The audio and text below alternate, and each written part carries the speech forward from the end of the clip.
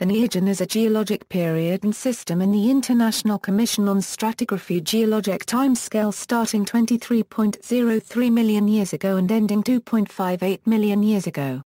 The second period in the Cenozoic Era, it follows the Paleogene Period and is succeeded by the Quaternary Period. The Neogene is subdivided into two epochs, the earlier Miocene and the later Pliocene. The Neogene covers about 20 million years. During this period, mammals and birds continued to evolve into roughly modern forms, while other groups of life remained relatively unchanged. Early hominids, the ancestors of humans, appeared in Africa. Some continental movement took place, the most significant event being the connection of North and South America at the Isthmus of Panama, late in the Pliocene. This cut off the warm ocean currents from the Pacific to the Atlantic Ocean, leaving only the Gulf Stream to transfer heat to the Arctic Ocean. The global climate cooled considerably over the course of the Neogene, culminating in a series of continental glaciations in the Quaternary Period that follows. Divisions: in ICS terminology, from upper to lower, the Pliocene epoch is subdivided into two ages: Ppsenzian age, preceded by ʻniːដ្ឋdʒiːn age. The Miocene epoch is subdivided into six ages: Mycenaean age, preceded by Tortonian age, Saravalian age, Langian age, Burdigalian age, Aquitanian age. In different geophysical regions of the world, other regional names are also used for the same or overlapping ages and other timeline subdivisions. The terms Neogene system and Upper Tertiary system describe the rocks deposited during the Neogene period. Climate and geography: the continents in the Neogene were very close to their current positions.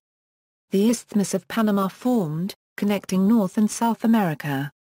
India continued to collide with Asia, forming the Himalayas.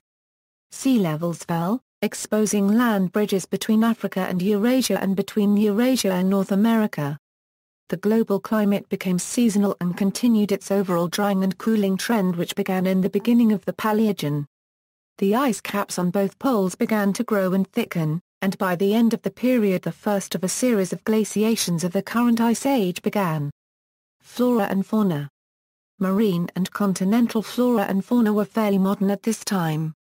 Mammals and birds continued to be the dominant terrestrial vertebrates, and took many forms as they adapted to various habitats.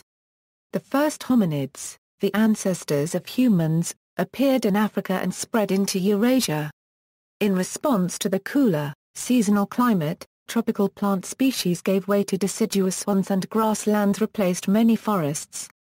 Grass is therefore greatly diversified, and herbivorous mammals evolved alongside it, creating the many grazing animals of today such as horses, antelope, and bison. Disagreements: the Neogene traditionally ended at the end of the Pliocene epoch, just before the older definition of the beginning of the Quaternary Period. Many timescales show this division. However, there was a movement amongst geologists to also include ongoing geological time in the Neogene, while others insist the Quaternary to be a separate period of distinctly different record. The somewhat confusing terminology and disagreement amongst geologists on where to draw what hierarchical boundaries, is due to the comparatively fine divisibility of time units as time approaches the present, and due to geological preservation that causes the youngest sedimentary geological record to be preserved over a much larger area and to reflect many more environments, than the older geological record. By dividing the Cenozoic Era into 3 periods instead of 7 epochs, the periods are more closely comparable to the duration of periods in the Mesozoic and Paleozoic eras. The ICS once proposed that the Quaternary be considered a sub-era of the Neogene, with a beginning date of 2.58 Ma, namely the start of the Geologian stage. In the 2004 proposal of the International Commission on Stratigraphy, the Neogene would have consisted of the Miocene and Pliocene epochs.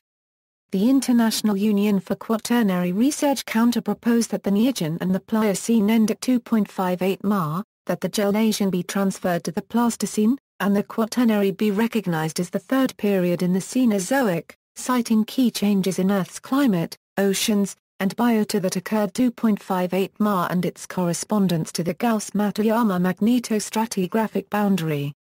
In 2006 ICS and INQUA reached a compromise that made Quaternary a subera, subdividing Cenozoic into the Old Classical Tertiary and Quaternary, a compromise that was rejected by International Union of Geological Sciences because it split both Neogene and Pliocene in two.